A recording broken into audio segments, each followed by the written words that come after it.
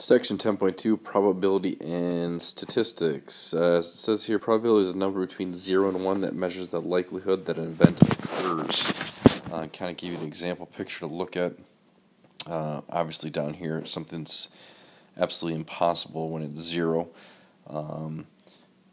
Rolling a 1 on the dice is 1 out of 6, 1/6. Even chance to be 50-50, 1/2. Something very likely is 4/5, and 100% of the time is a certain, no doubt about it, kind of situation. As it says here at the bottom, to find probability event, you take the number of successful outcomes and divide it by the number of possible outcomes. I go back to the, you all know what a dice is. The possible outcomes, there's 6 numbers on the dice, and you have a 1 in 6 chance of rolling a 1. So that would be how you find the probability of that dice. Last thing from this slide, you really should write down, copy down this situation.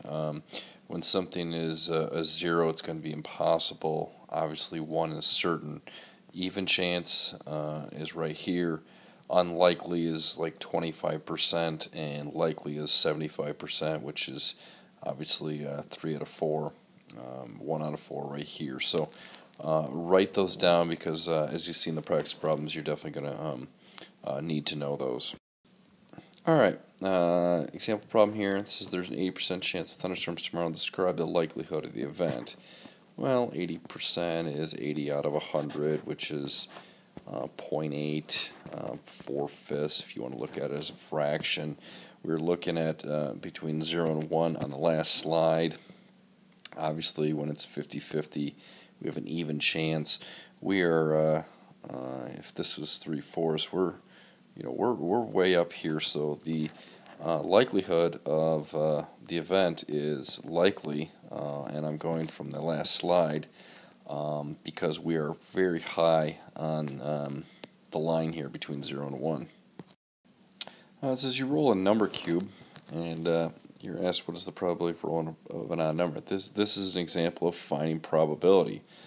In this situation, I want to know the probability of an odd number and what that equals. Well, we know there are 6 possible things that we could roll here, and the probability of an odd number, well, there are 3. There's obviously 1, 3, and 5, so there's 3 possibilities. So my probability is 3 to 6. Of course, I can reduce that and get 1/2. So there's an even chance. Go back to our likelihood between 0 and 1.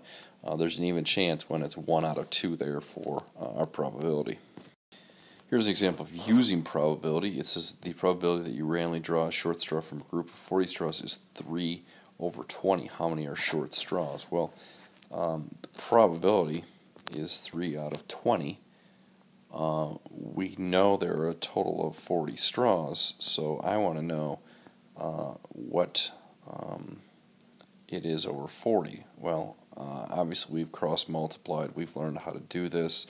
I'm going to real quick look and see that 20 times 2 gets me 40, so I'm going to multiply 3 times 2, and I'm going to get 6. So there are 6 short straws in that group. Alright, this goes back to the first slide here. It says there's a 20% chance of snow flurries tomorrow. Describe the likelihood of the event. This is one of your practice problems for tomorrow. I'd like you to describe the likelihood of that event. One other one for you here. This is using probability, like I just showed you with short straws. This is short straws again. You randomly draw a short straw from a group of 50. The probability is 9/25. How many are short straws? Obviously solve that one as well. So just a couple practice problems. Shouldn't take you very long, but good luck, and we will see you tomorrow.